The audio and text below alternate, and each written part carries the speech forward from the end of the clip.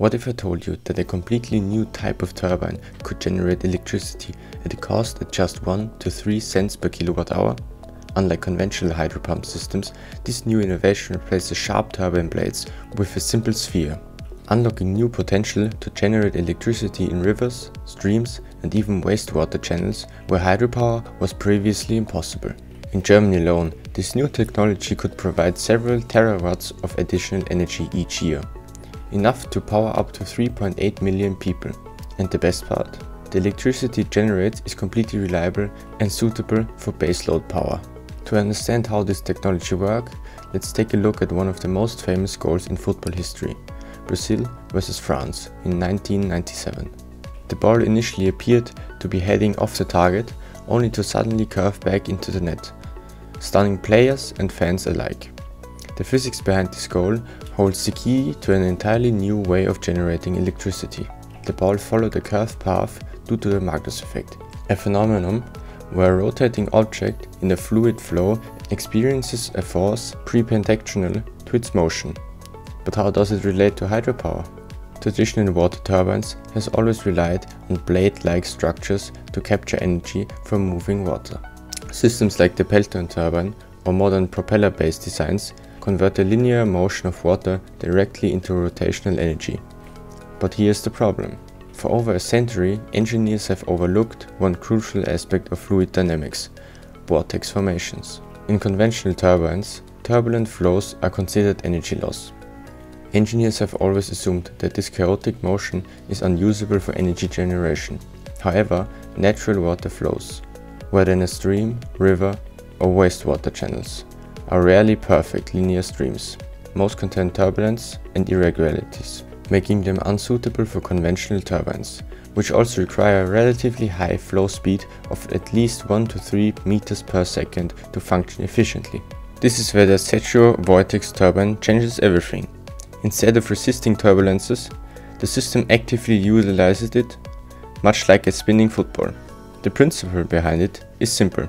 If a rotating ball can create a vortex and curve its trajectory, then a vortex should also be able to introduce rotation to a ball, and that's exactly how this turbine works. Inside the turbine's housing, known as the stator, there is a freely rolling spherical rotor. As the water flows through the system, the geometry and the natural instability of the flow generate cyclic vortices. These vortices cause the sphere to roll along the inner wall of the stator, much like a football flowing a curved path in mid-air. The rolling motion is then converted into electrical energy via a permanent magnetic generator. So, why is this turbine a game changer? Firstly, it works in extremely low water speeds. Only 0.18 meters per second are required. Minimal height differences are needed. It can operate with just 1 meter of water drop. It can be installed in pipes, so even wastewater systems can generate electricity. It's eco-friendly, no sharp blades to harm aqua life, and extremely cost-effective. Electricity at just 1 to 3 cents per kilowatt hours are generated. Now let's talk numbers. The smallest Setur M500 watt turbine costs between 2,800 and 3,300 euros and generate around 4,380 kilowatt hours per year. Over a lifespan of 10 to 20 years, this results in an electricity cost of just 2.1 to 6.4 cents per kilowatt hour. The larger Setur L5 kilowatt turbine performs even better, generating power as little as 1.5 to 4.6 cents per kilowatt hour. Of course, installation, maintenance and permanent costs must also be considered.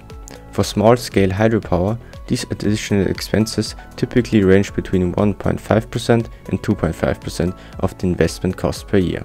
The annual maintenance costs for the small turbines are 44 euros to 200 euros per year, and for the large turbine, 300 to 525 euros per year.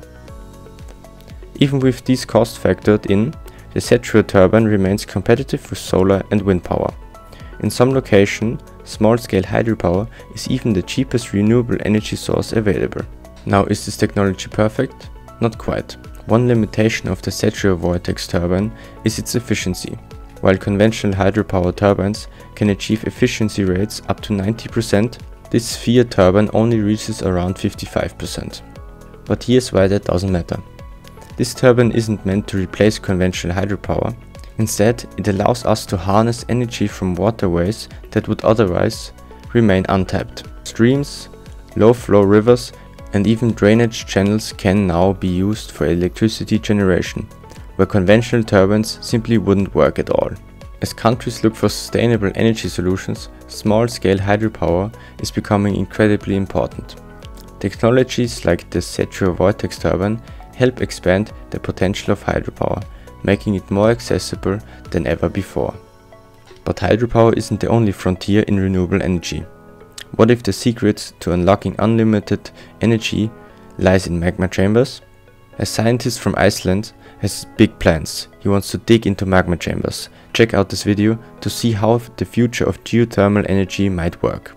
And for more cool videos, don't forget to like, subscribe and hit the notification bell to stay up to date. Thanks for watching. See you in the next one.